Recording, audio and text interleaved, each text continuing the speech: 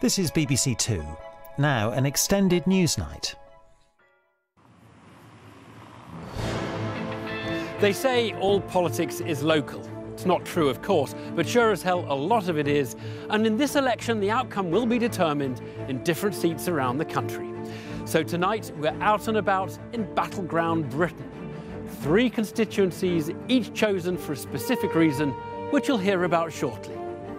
This is Bishop Auckland, the beautiful market town in County Durham, in the election battleground of the northeast of England. And I'm 200 miles south in the Hertfordshire town of Stevenage. The town motto, the heart of a town lies in its people. We're taking that to heart. We'll be speaking to a group of floating voters. And I'm in the Borders. Scotland is a very different battleground indeed. We'll hear why this seat of Berwickshire, Roxburgh and Selkirk is so important. And I've also been speaking to Alex Salmond.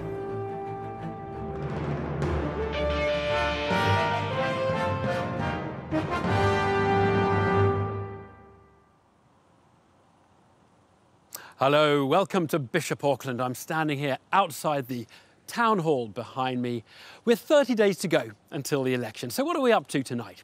Well, it's easy to watch our programme or any other and to get the impression that an election is just a contest fought between party leaders on a national stage. Certainly it felt like that today with Theresa May and husband Philip on the One Show sofa and Jeremy Corbyn launching his campaign. But we're going to ignore both of those stories tonight because, for good or ill, we have a voting system that also makes our election 650 local contests. Each seat has its own candidates, its own local parties and its own personality. And with national party loyalties in an elasticated state at the moment, local action is often where it's at. So tonight we've ditched the studio, we've come out and about in battleground Britain.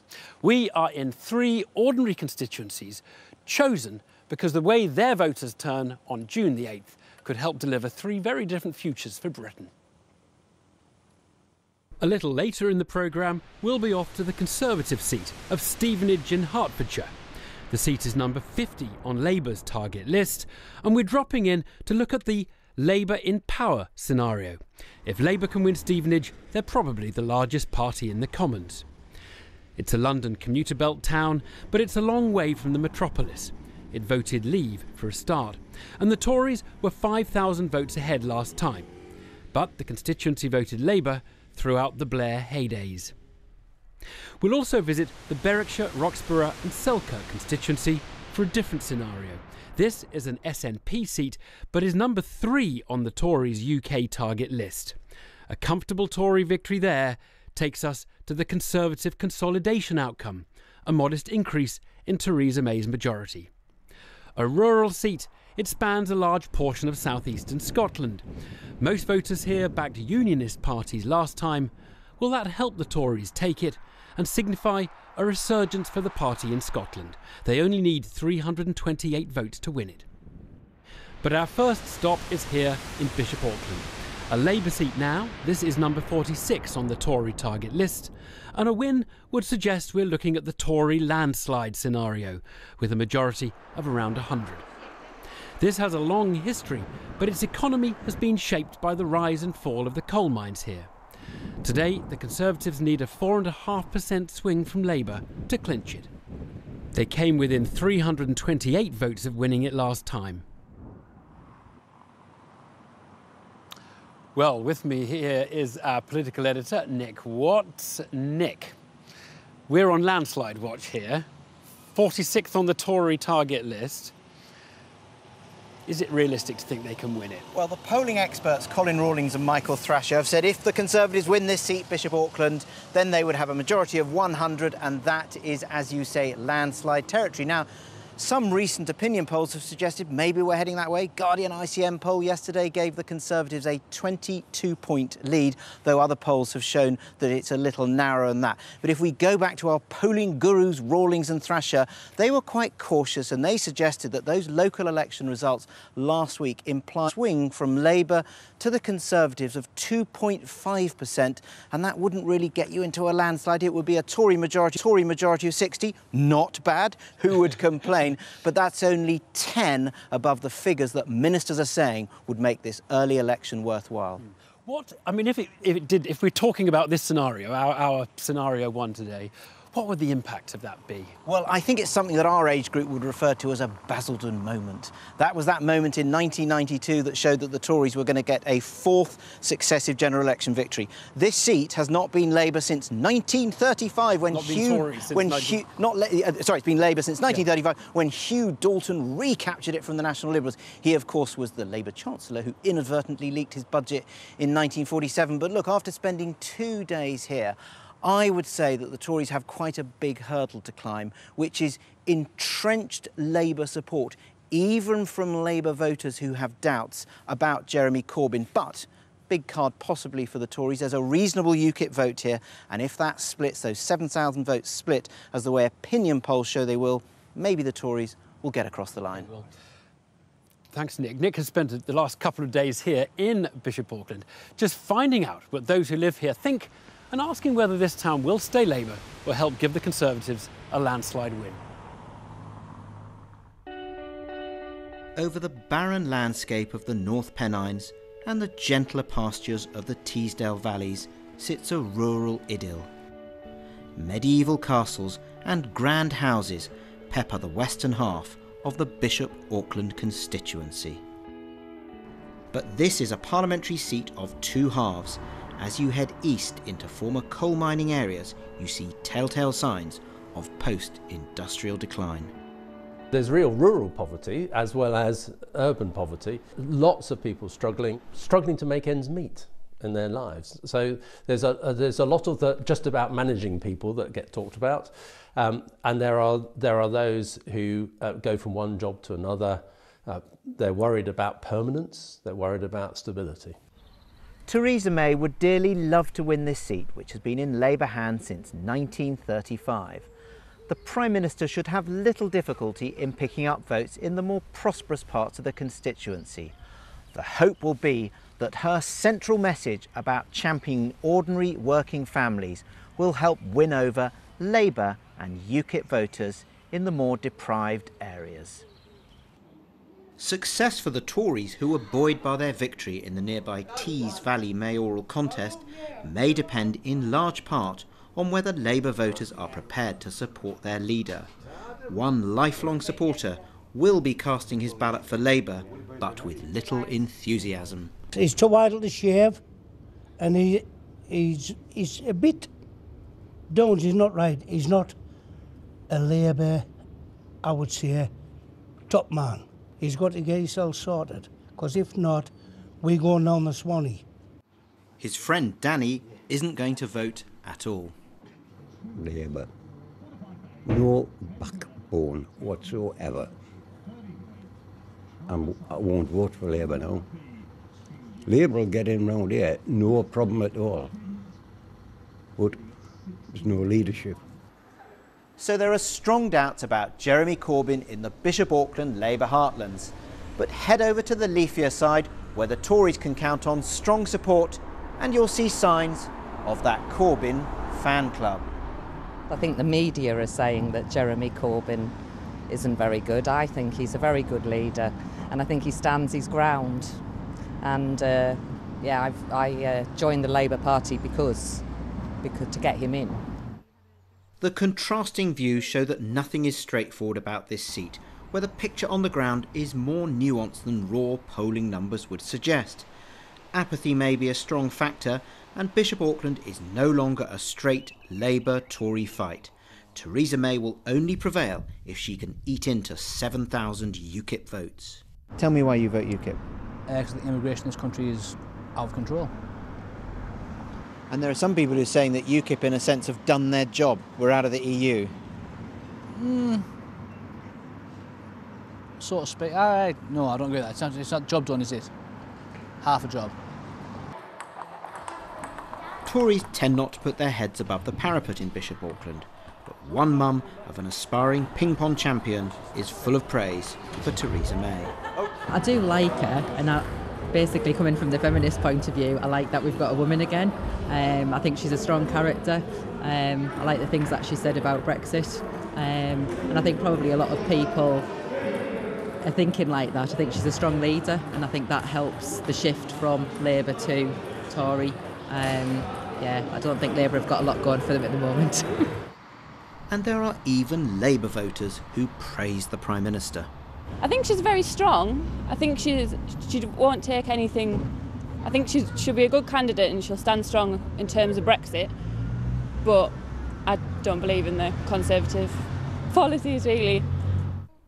If the Tories do win this seat, it could well be remembered as a seismic moment in British politics.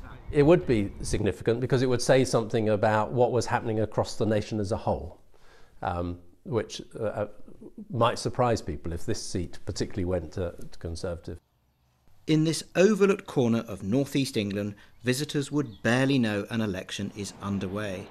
Many people told us they are simply uninterested, and the greatest noise issues not from election loud-hailers, but from one of England's most spectacular waterfalls.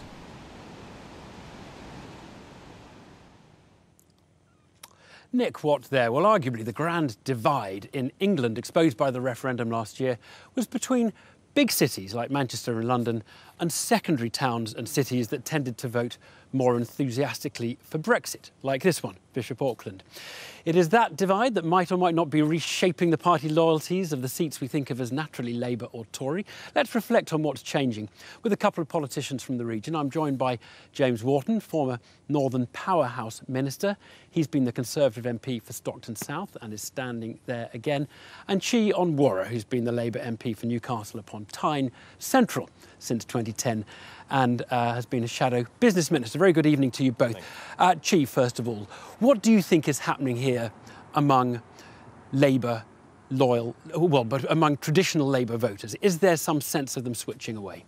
Well, I think what we're seeing is that we have Brexit divided the country and divided northern voters as well, and 58% of northern voters voted to leave. And the Conservative Party, having taken on UKIP's language and mantle, is attracting some of them. But what I am finding on the doorstep, and we've got many fantastic candidates taking our message into the communities, is that the Labour vote, the memory of the last of the Tory government and the cuts to public services, combined with the fact that people do not feel better off. People know that we are 10% on average worse off than when the Conservatives first came into power. That is still a message that resonates. Are you expecting to lose some seats in the northeast, though, Labour seats in the northeast? We are fighting for every vote, and the polls suggest that we may experience losses, but on the day itself, I think people will remember what a Tory government means. What's your experience, James Wharton? Well, I'd be surprised if we don't take seats in the northeast. The question is where and how many and what the reasons are that underlie that. Yeah, what are the reasons? Why do you think it is? I think for a long time, actually, a lot of people who voted Labour in the northeast have actually been quite distant from those who've represented them. The views of the MPs have often been very, very different to those of the traditional Labour voters who've put them in office. Brexit is one big reason. It's highlighted that. Nearly all of the Labour MPs in this region supported Remain. An awful lot of the Labour voters supported Leave, and they found that there wasn't a voice for them, and they're looking elsewhere. So that's the picture which we've heard about. What do you say, Chi, to Labour voters when they say, I don't think I might not vote Labour, or I don't like Jeremy Corbyn? We know that these voters exist. What do you say to them? I say to Labour voters who are thinking of switching to Tory, I say that if in 2 years' time you will be lying awake at night out of the guilt of what the Tories are doing to our schools, to our NHS and to our economy, and your responsibility for that. And for James to say that our candidates, our MPs, have not been rooted in their communities, when the Tory party is full of people who cannot even imagine what it is like to take a bus, never mind to go to a food bank or to have a 0-hour contract. Let James answer. No, I've lived in the northeast all my life. I've seen the complacency of many of the Labour politicians in the region, and indeed the arrogance of some of them. I think the reality is the big thing we face in this country going forward, and people know this, is going to be Brexit, is going to be getting that deal and going through that process. And there is a choice in this election between Theresa May and her strong and stable leadership, or the chaos of Jeremy Corbyn. Let's just ask about the pitch to Northern England of each of your parties.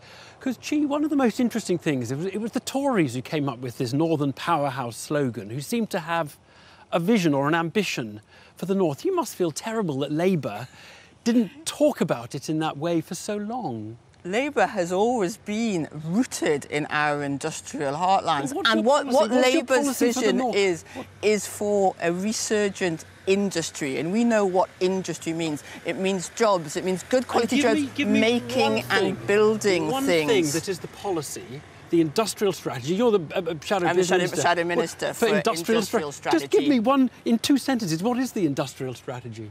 Industrial strategy is to invest in our transport, to invest in our innovation infrastructure, to invest in our communities and in our skills for lifelong learning, so that we have the skilled people to deliver the skilled jobs, which mean high wages. It means that we can compete internationally and globally. James Wharton, you were the Northern Powerhouse Minister until last summer.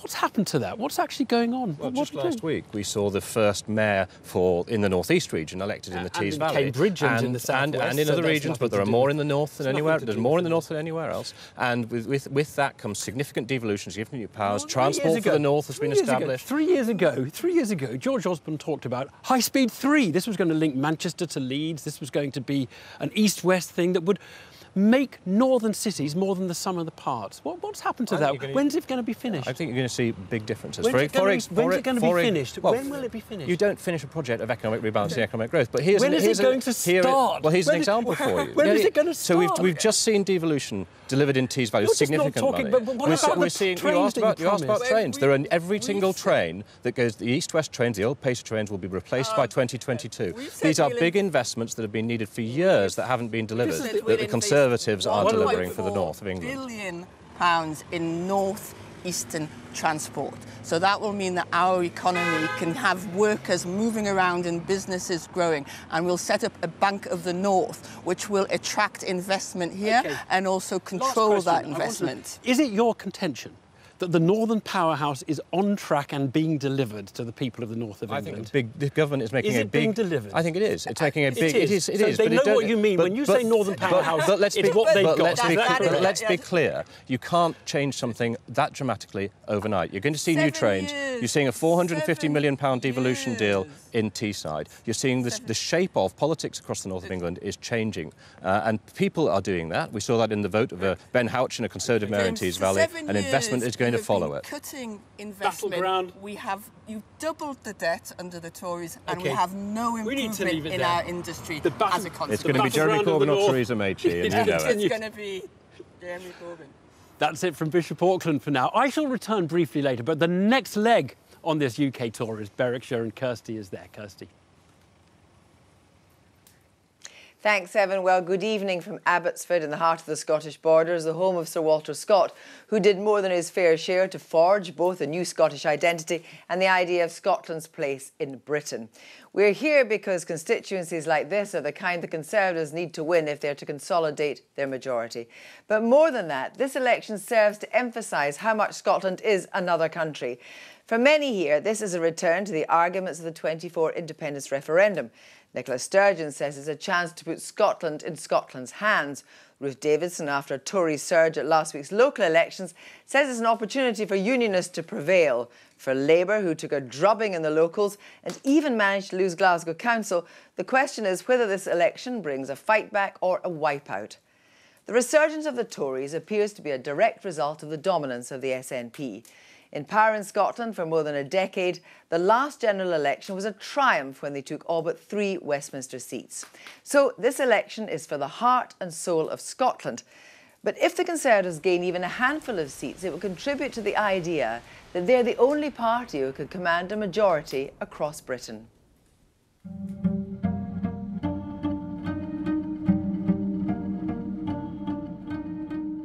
Scotland has been at the heart of seismic shifts in politics in the last 20 years.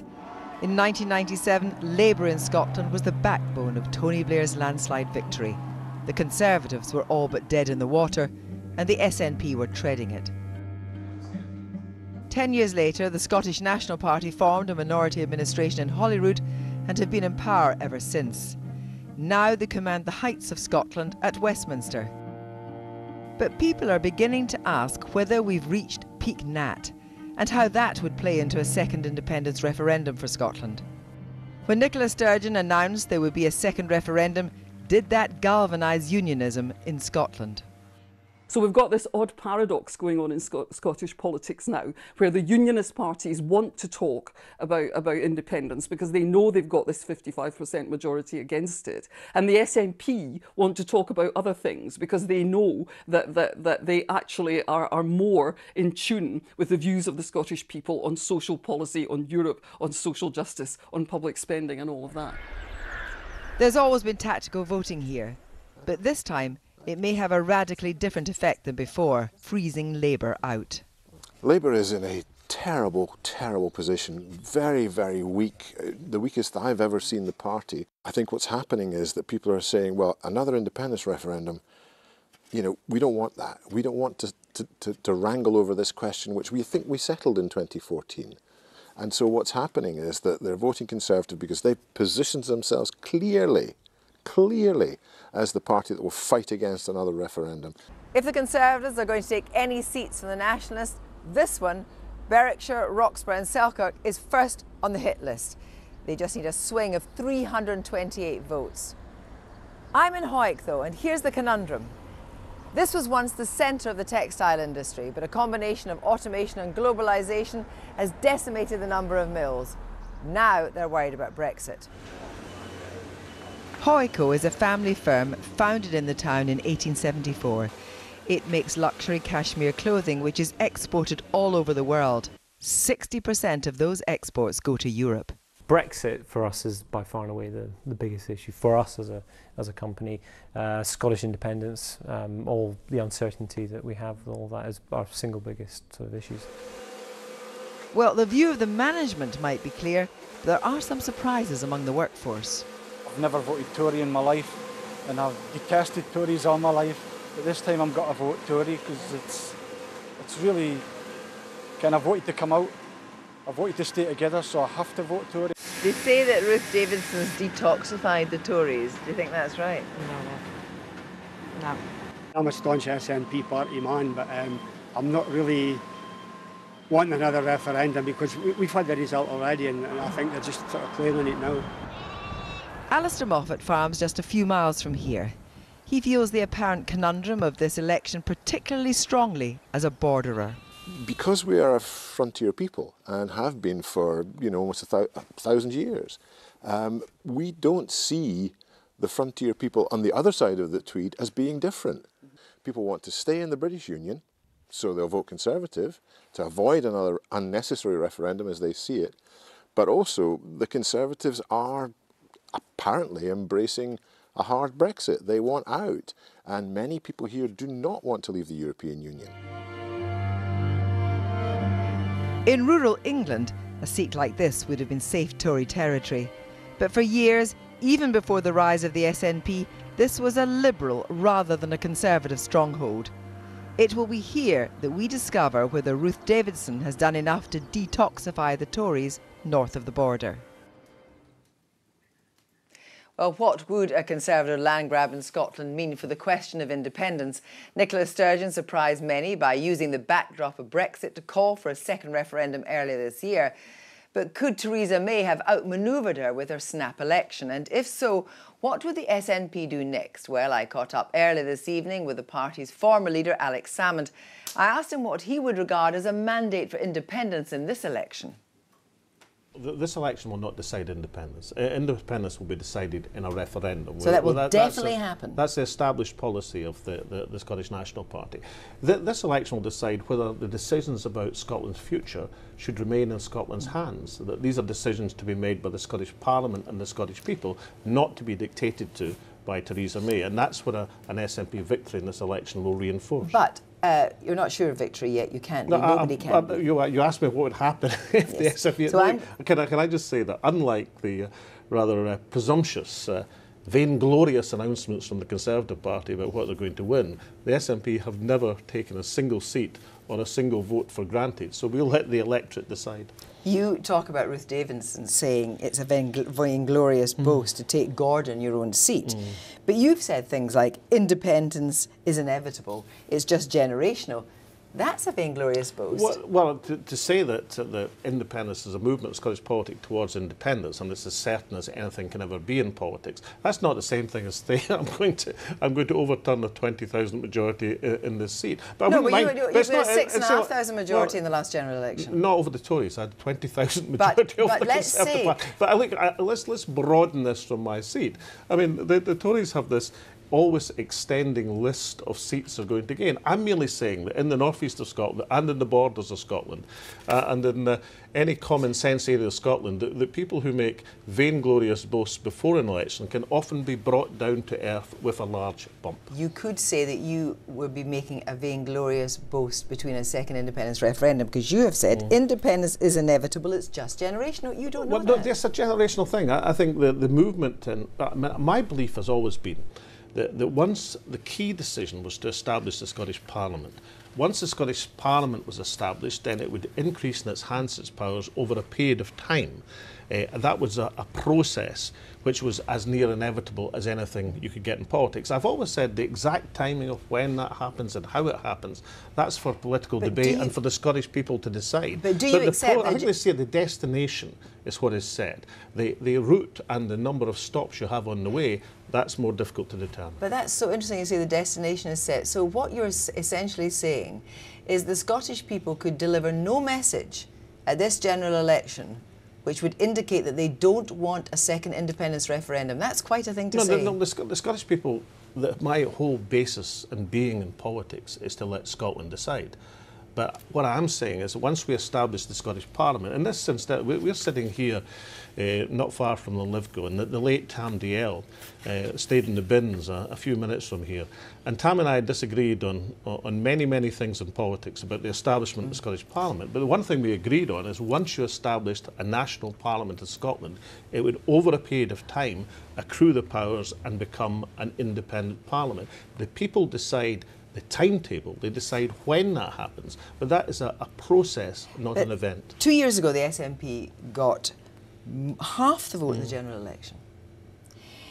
If that figure is significantly lower in this election, are you saying that irrespective of how they voted on Brexit, they don't want independence? No, what I'm saying is that the SNP will go into this election looking for every vote in every possible constituency, striving hard to win the election. And you judge the winning of an election by the party gets the most seats and the most votes, and you don't take anything for granted. But if the direction of travel, can I just ask you, if the direction of travel in this election is that Ruth Davidson moves and takes a number of seats, including perhaps, first of all, Berwickshire, which has got a very, very slender majority, and takes a number of seats. With the 20,000 majority. Yeah, because if in fact everybody tactically voted against you on the same turnout, on the same percentage of the vote, you'd be out. Why wouldn't they tactically vote against the Conservatives who are disliked? Listen, I saw an interesting figure in the poll a couple of weeks ago. It didn't ask how people were voting. It said, looked at the parties and said, do you like this party?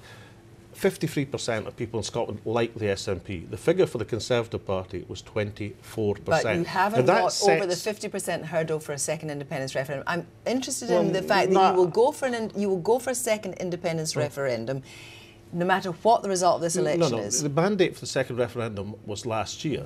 The decision on what happens at this election is a matter for the people of Scotland, but you judge whether you win or lose an election by winning the most seats and the most votes. And on that criteria, the Scottish National Party have won every major election in Scotland since 2010. Alex Salmon, thank you very much. It's a pleasure, thank you.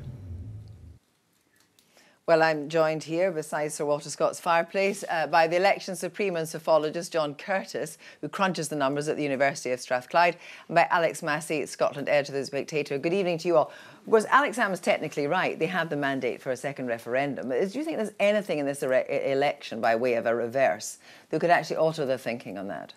Not to alter the SNP's thinking, and you are, of course, quite correct that, you know, in a technical sense, or if you prefer it in a factual sense, the SNP already have their mandate for a second referendum. A vote authorising the Scottish Government to pursue this was passed at the Scottish Parliament a few weeks ago. However, politics isn't just about facts and technicalities. It is also about perception. And hitherto the SNP have done very well at capitalising on a sense of inevitability, that momentum is with them, that the hour of national liberation, if you like, is at hand. And so if they were to lose seats in this election, as I think most people expect them to do so, that would check that momentum. They will remain the largest party. They will win the Scottish portion of this election, but they will see a setback remains a setback, and that will embolden Conservatives who think we can push this further down the line. So it suits Ruth Davidson to make this election to do with the union as much as it suits Nicola Sturgeon. It might actually not suit Nicola Sturgeon to make it about the union. It suits Ruth Davidson. Well, the truth is that ever since the independence referendum of 2014, the constitutional question has been the central issue of Scottish electoral politics.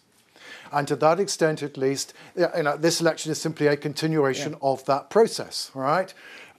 Now, the truth is what's happened is not so much that SNP support has gone down that heavily, but rather that the Conservative Party has become much more successful at bringing the unionist vote within its camp. And essentially, it's been taking votes from the Labour Party during the last 2 years or so. Now, the other thing which is true is the SNP is defending a quite remarkable baseline.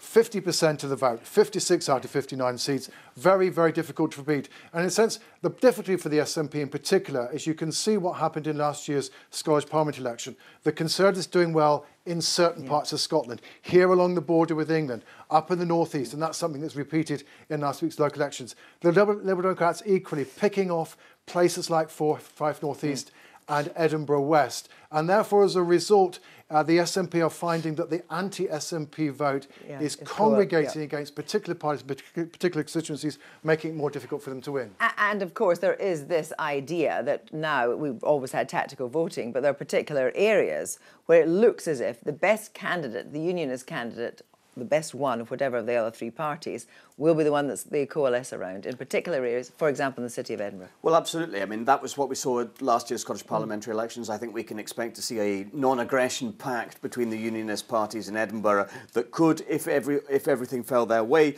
leave Edinburgh, like Berlin, divided into 4 zones. You'd have the Liberal Democrats in Edinburgh West, the Tories in Edinburgh South West, Labour in Edinburgh South, and the largest zone, like the Soviets, would be the SNP. Now, whether that actually happens, a lot needs to go right for the unionist parties for that to transpire. But it is certainly possible. And we see a breakdown in tribalism, particularly amongst Conservative voters who are happy to endorse a Labour candidate or a Liberal Democrat candidate if that candidate is the person best placed to defeat the SNP. Because it is, you are either on Team SNP or Team anti-SNP in Scotland, and that's the fundamental baseline of Scottish politics. But one of the big stories in Scotland may well be that actually what happens to Labour after this election. We don't obviously know what the result will be yet, but there is certainly even questions about whether Corbyn should actually be in election literature.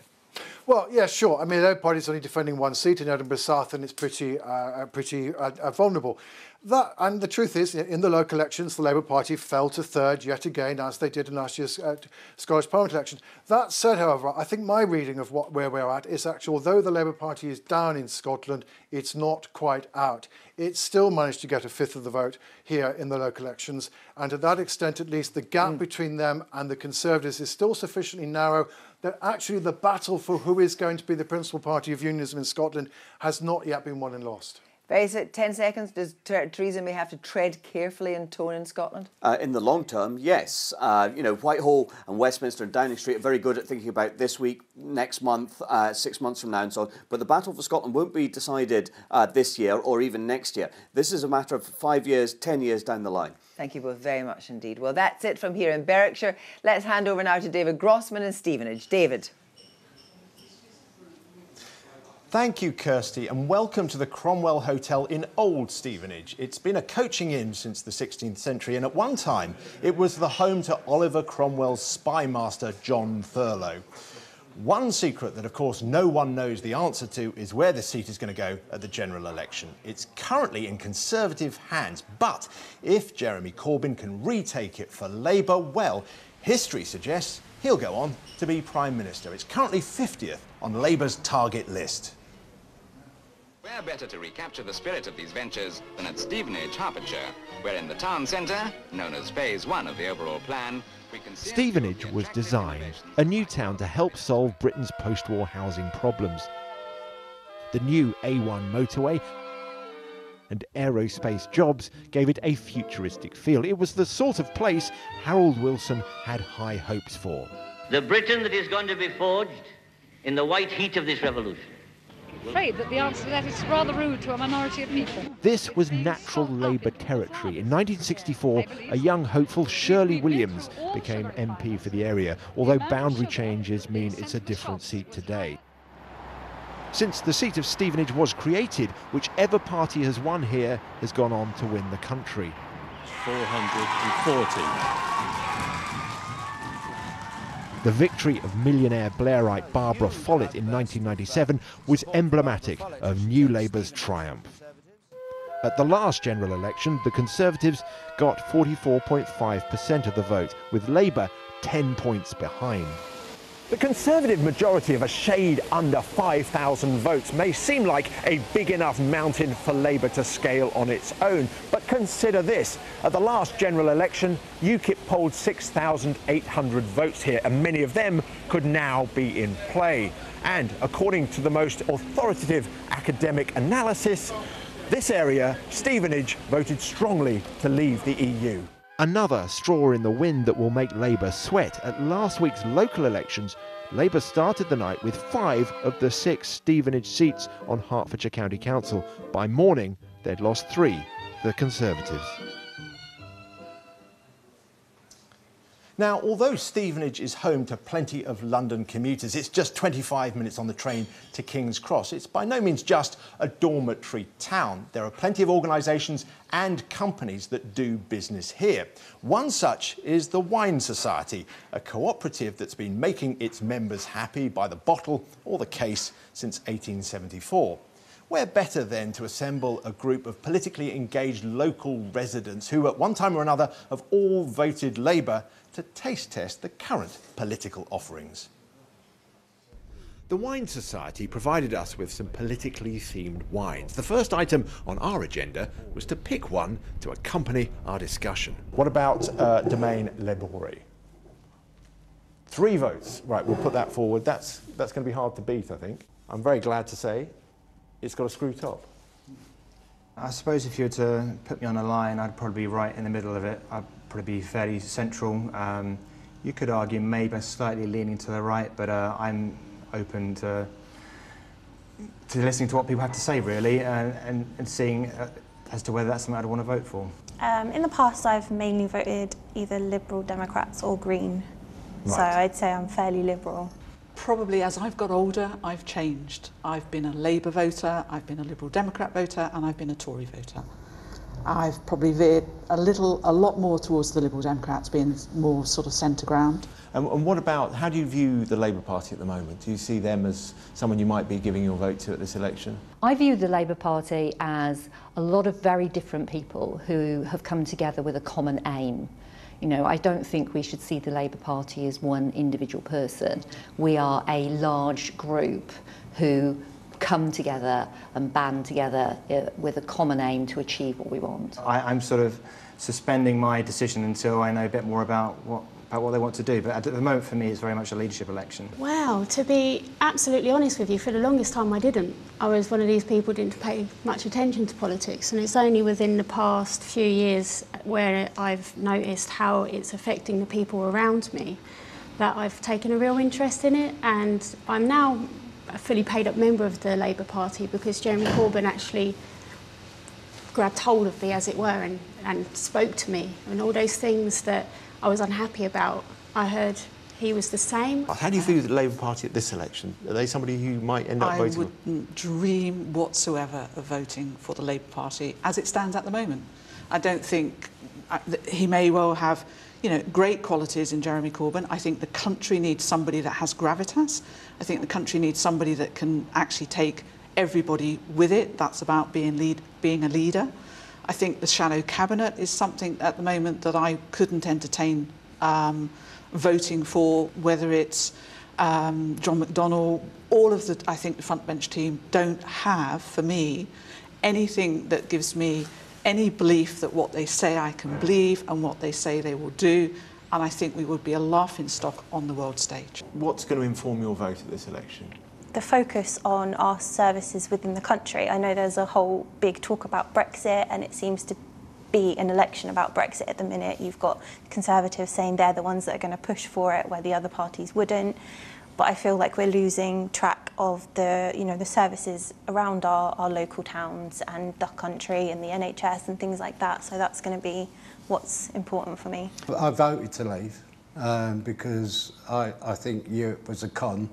It wasn't. I didn't vote because there's too many people coming in or all the rest of it. It's a boss's club, and I'm not a boss, so I didn't want to be involved in it. I think if you go to a negotiation, you need to have a clear idea of what you want and what you're trying to achieve, what you don't want is being undermined by your own party or by the people who are supporting you. And I haven't seen much evidence of that up until now. I'd like to pick up something that Charlie said earlier on, is that actually the general election isn't all about Brexit. Brexit is important, but we're going to soon, if we're not careful, we'll lose sight of all the other things that we actually need to fix in this country and do. But Brexit, we have a job to do. We need somebody that's got strong leadership and somebody that actually has a job and gets on and does it. And Theresa May, do you think she has leadership qualities? I think you certainly know what she wants to achieve, and I think she certainly has more support of her party than for example, Jeremy Corbyn may do. But again, this 5-6 weeks, I think, is the chance to show what they're trying to achieve and how they're going to do it. Cheers, Steve. That was our own, and I have to say, very unscientific gathering of local voters. There is, of course, another month to the general election, so everything is still in play, even if the polls suggest otherwise. That's it from here. It's back now 200 miles up the A1 to Evan in Bishop Auckland.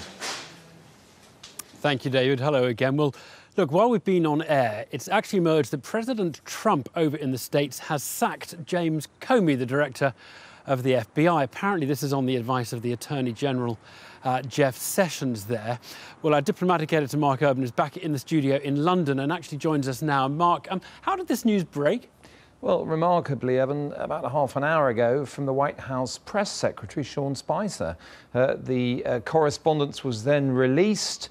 President Trump sending a letter to Director Comey saying he had been terminated, and in a typical Trumpian fashion, thanking him for saying he wasn't a subject of the investigation into his campaign's Russia ties, and putting the onus really on his Attorney General. The Attorney General's letter was released. That put the onus on the Deputy Attorney General, who actually said the director of the FBI was being fired because he had declared Hillary Clinton to be effectively in the clear last summer on the email saga, and that shouldn't have been done by an FBI director, said the Deputy Attorney General in this letter. It should have been done by the Justice Department. OK. Where does this leave the FBI, Mark? Well, locked, as you can see, in this battle with the Justice Department. Whoever succeeds, there is this trial going on. It is a bureaucratic trial for dominance. The Justice Department plays that role, if you like, of the Director of Public Prosecutions in this country. They decide these things at this incredibly sensitive time when the FBI is investigating allegations of ties between President Trump's campaign and Russian intelligence. And there's also, of course, the whole political background to this. People on all sides of this have been blaming Comey. I mean, Hillary Clinton blamed him for flip-flopping on the emails issued just before the election. An extraordinary crisis, really, leaving big questions for whoever takes the helm at the FBI about how they keep the Russia investigation credible. Mark, thanks. Well, I dare say we'll have more on that tomorrow. But that's it for tonight. I hope you've enjoyed our tour of the UK, and thank you to all those who've been hosting us. But in case you didn't know, today it was the first day of nominations. If you want to stand as a candidate in the general election, you have until Thursday at 4 p.m. to make your intentions known in writing to a returning officer. We dug up a little guide as to how to do that in the Pathé Library, which we feel hasn't dated at all since 1950. Good night. Any potential candidate must be a British subject, over 21, and sponsored by 10 voters in the district. He must deliver his nomination papers to the returning officer and deposit £150 in cash as proof of his serious intention. This is a precaution against the waste of public time and money. Freak candidates are dissuaded by this deposit because the money is forfeited if the candidate fails to poll more than 1/8 of the total votes cast. Let us think before we vote. And if you can't think, well then, don't vote. But in fact, few independent candidates are freaks. Often they are well-known public figures. For example, Commander Stephen King Hall.